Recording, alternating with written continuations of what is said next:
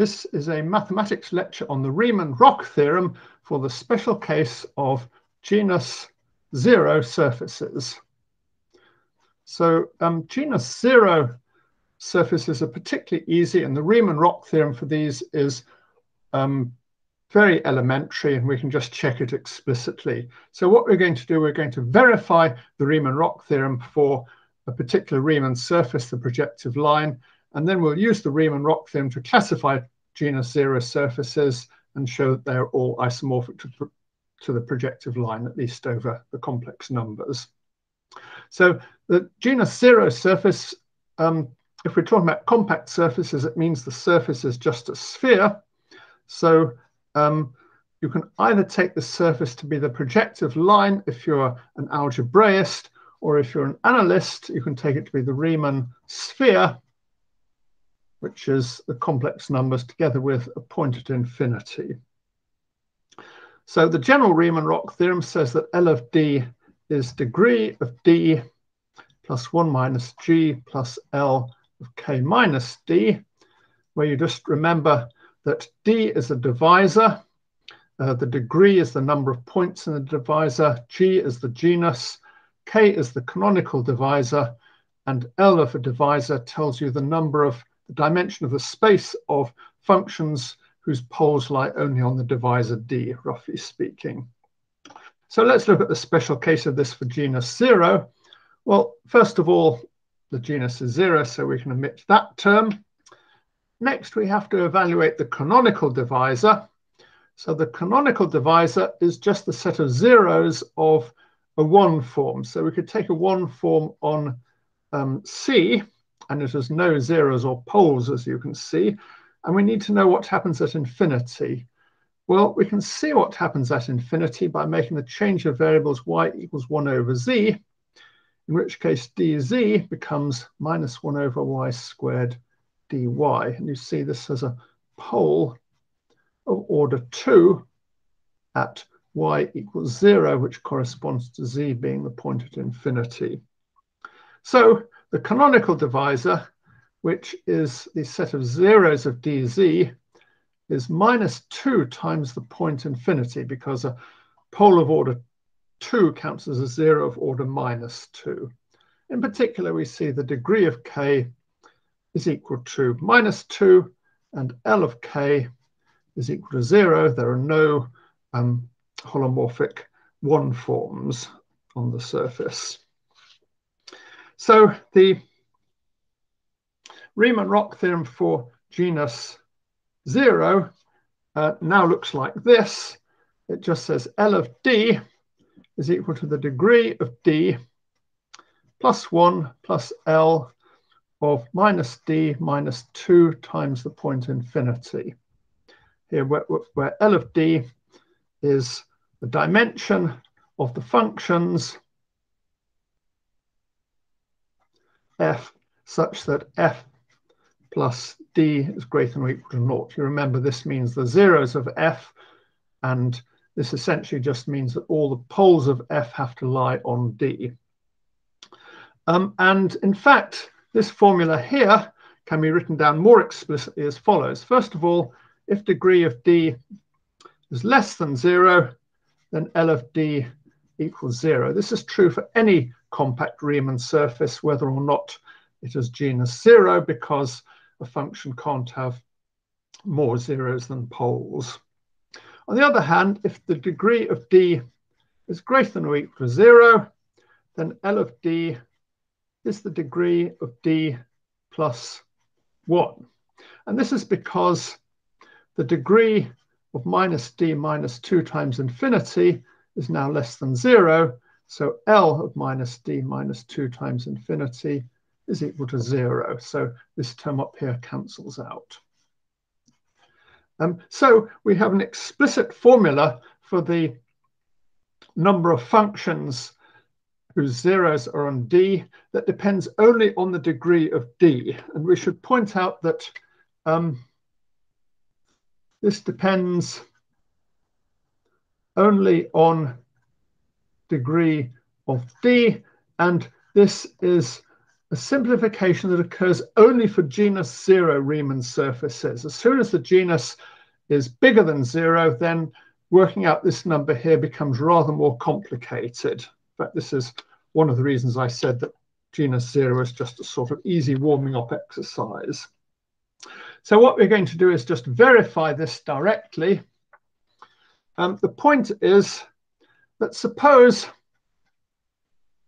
we're given a divisor, D is sum of ni pi, and let's take all pi to be on the complex plane, and we're not going to take pi to be at infinity for the moment.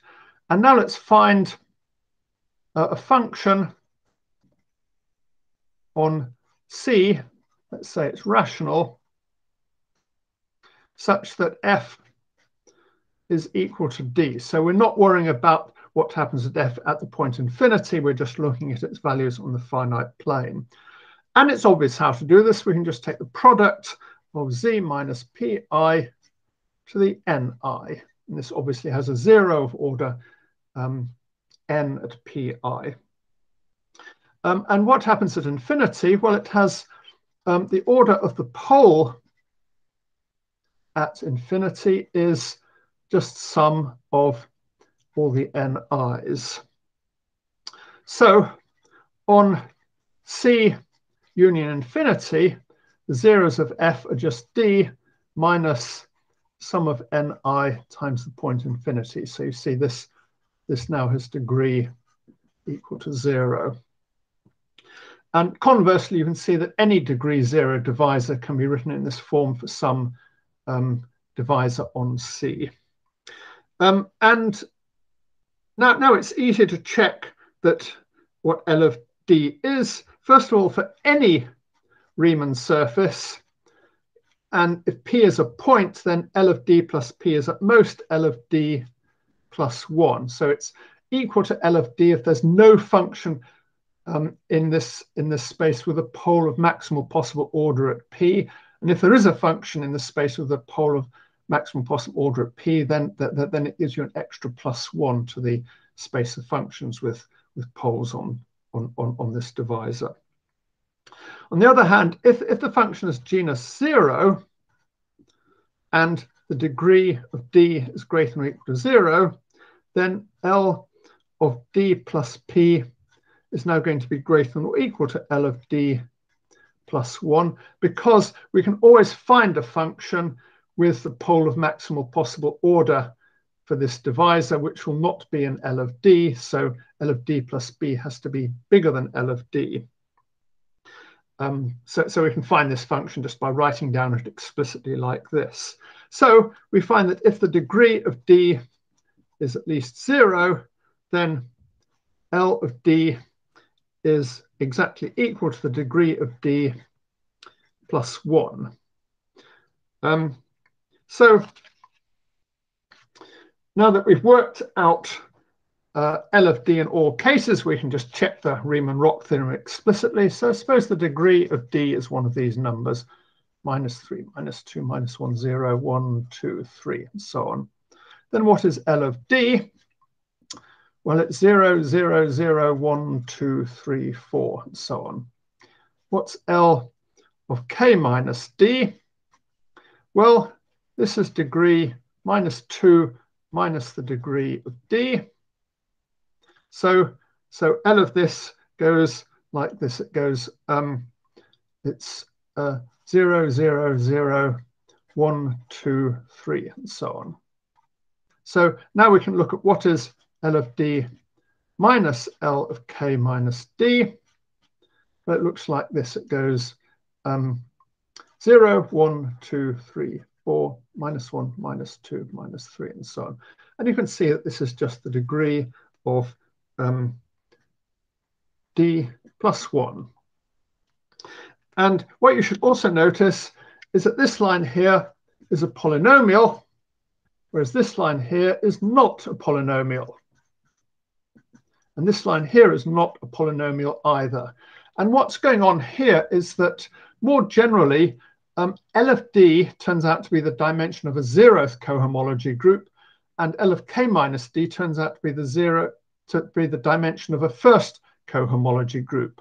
And in general, the dimensions of cohomology groups don't vary like polynomials. I mean, it's a polynomial here, but then it changes.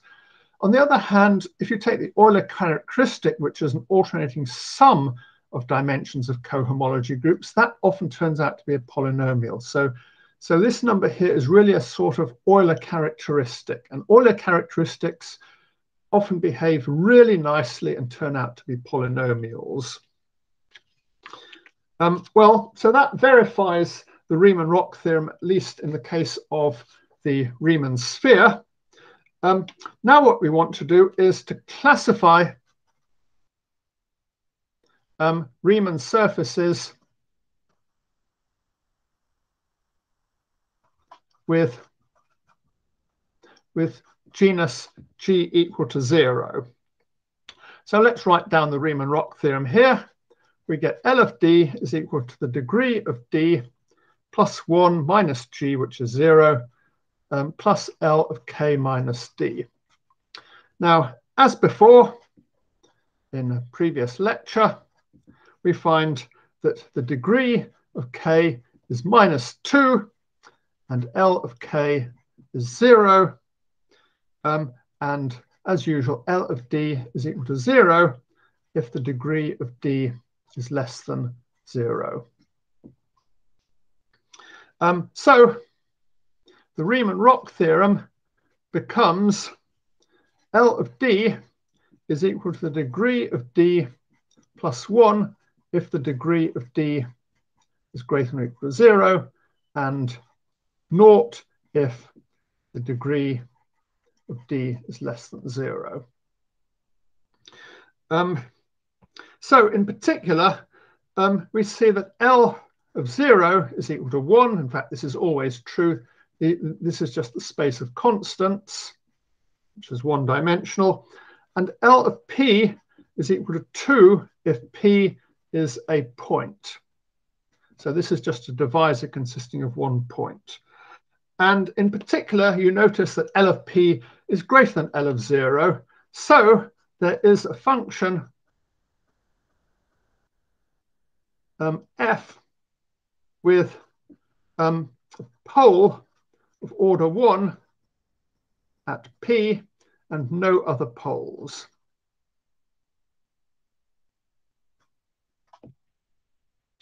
For Riemann surfaces of genus greater than 0, we don't get functions with just a single pole and no other zeros. So this is a sort of characteristic of genus 0 Riemann surfaces. Well, we can use this function. It's now a function from our Riemann surface or algebraic curve to the complex numbers. And we notice that f is injective because f minus c has exactly 1 0 for any number c in C because it's only got one pole. So we've got an injective function from x to c. This doesn't, c union infinity. This doesn't actually imply that x is isomorphic to C union infinity because x might have singularities if it's an algebraic curve. However, if x is non-singular, this easily implies that f is an isomorphism. If you just want to see an example of an algebraic curve with a singularity such that there's a injective map that's not an isomorphism, we can just take the curve y squared equals x cubed, which has a sort of cusp like this. And if you take the function f to be y over x, then it's an injective map from this curve to the Riemann sphere. We can add a point at infinity if you like, but it's not an isomorphism of algebraic curves because of this singular point here. It's actually a homeomorphism of topological spaces, so it does in some sense have an inverse. However, this inverse isn't a regular map of Riemann of algebraic curves. So this shows that any genus 0 curve, any non-singular complete genus zero curve, is isomorphic to the projective line over the complex numbers. Another thing we can do with genus zero curves is they're very closely related to unique factorization domains. So genus zero sort of is more or less equivalent to being a unique factorization domain. What we can do is we can define a curve y to be, say, P1 minus a finite number of points. And we can let R be the ring of rational functions which are regular on Y. For example, if we take Y to be just C, then R is just the ring of polynomials in one variable over the complex numbers. Now the point is that R is a unique factorization domain. And you can see this because the Riemann Roch theorem implies that for each P in R, we can find a function with a pole at this point P and no other zeros and poles. So we can find a function GP, which is 0 at P, no other zeros. And then we get unique factorization because any other function f on R is just a product over P of GP to the NP, where NP is the order of the zero of f at P. I guess this should be times a unit, where U is a unit. So we've got a factorization of f into primes, where the primes are these numbers here. So you see, unique factorization to primes has this following very strong geometric meaning. It says roughly that given any collection of points and multiplicities, you can find an essentially unique function with those zeros or up to a unit or whatever.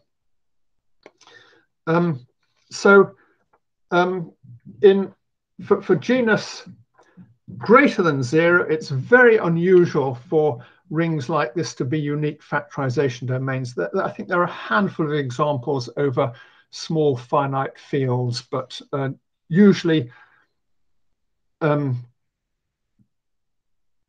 a unique factorization domain in the case of curves is almost equivalent to its completion being genus zero.